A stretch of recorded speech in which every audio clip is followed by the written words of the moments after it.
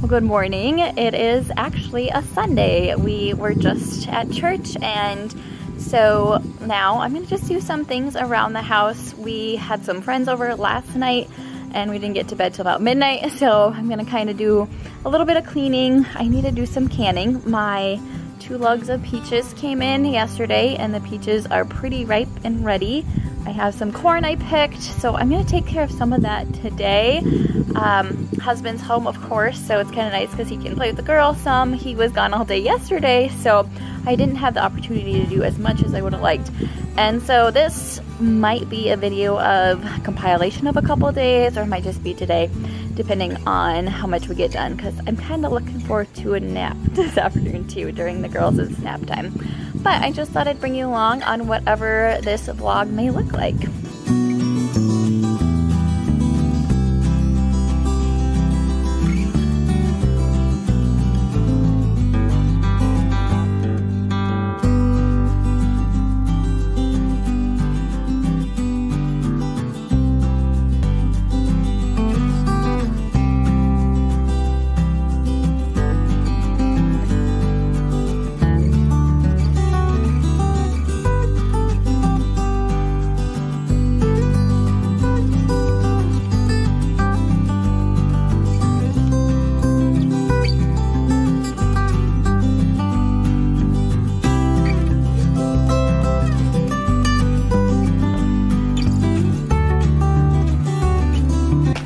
Corn is all done. I got 4 quart-sized bags. They're not full, but that's enough for us 4. And I got things kind of cleaned up in here. I didn't clean the floor yet, but the girls have been down for a nap a little bit already, so I think I'm gonna go take a nap, take out the garbage because I put my corn cobs in there, and then take a nap. So I did get about a half-hour napping, which was really refreshing. So now I'm gonna jump into canning some honey sweetened peaches. I follow the Prairie Homestead recipe. It's really good. My girls love it. It's so good on ice cream, just as a side, and it's just delicious. So I'm gonna get going on that. All right, so I'm gonna drop my peaches into some boiling water for 2 minutes and then put them in an ice bath, and they'll be so much easier to peel. And then back here I have my 9 cups of water and 1 cup of honey going.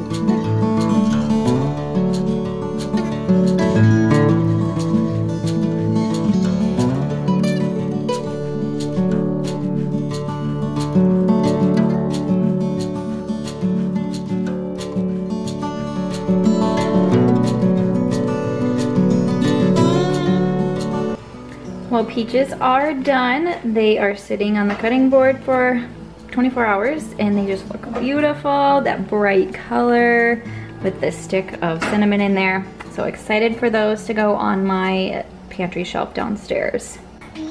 No, they're hot. All right, so Hillary and Old World Home inspired me to get some new measuring cups and measuring spoons because I have these I found out thrifting and they're getting pretty worn. And I just was ready, like you can't read the bottom of that one's gross. I was ready for something nicer. So I got all of these and all of these measuring spoons. They're kind of just a copper, hammered copper color. So those will be really fun and nice to have. Like I love thrifting for things like this, but sometimes it's just nice to have something beautiful right away. And then I got these 2 soap dispenser jars. One for just some like cast iron soap to use in the bathroom and one for my daughter's body wash. and hair soap that I've been making for 3 years. So I do need to make some more of that. So maybe I'll get going on that here because it is bath night. So maybe I'll put some in there for them. So after Peaches, we went for a walk in the mist outside. It was so fun and so just kind of beautiful and cool. It's in the 70s. I put on some sweatpants, which is very rare for me to do. But I'm gonna make our supper, which on Sunday nights we usually just have smoothies and whirly pop popcorn. So it's just something super simple where I don't have to stress about, and I know what is being made.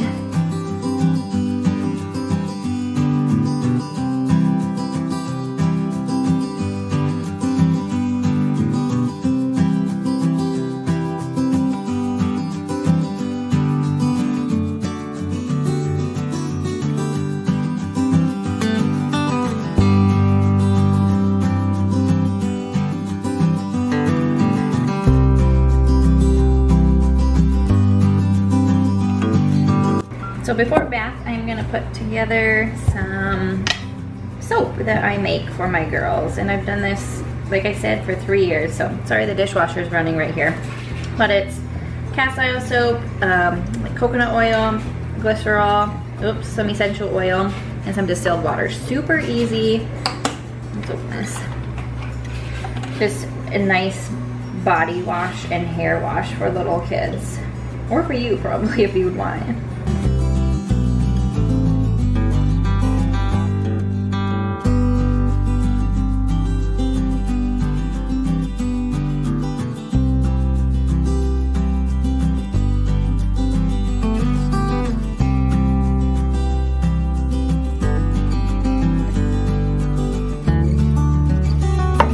Done. So now it is bath time. So those DIYs are so easy. I'll link where I got it from the description box and the products because you just get them off of Amazon. Well, yesterday I didn't end my vlog because I had a bit of an incident. So I was trying to get my new measuring cups open and chopped my thumb, and it was very deep, and I get a queasy stomach a little bit, and I ended up pretty much passing out. So I just then ended up sitting on the couch, Blaze put the girls to bed, and I just was exhausted after that. And I've passed out many times before from certain blood type related incidences. So I knew, I'm like, nope, I'm not gonna pick up the camera again. So I didn't get everything done. I didn't even get my sticky floor clean. I didn't get some of my sourdough made, some of the things I wanted to make with sourdough. So I'm gonna continue the video today. So hopefully I get some other things done. It's a lot harder to work when you have a pretty deep cut and a sore thumb. I had a big gauze wrap on it yesterday, so now I just reduced it to a band-aid so I could get some tasks done. But I hope to get a few more things accomplished today and just share some of that with you as well.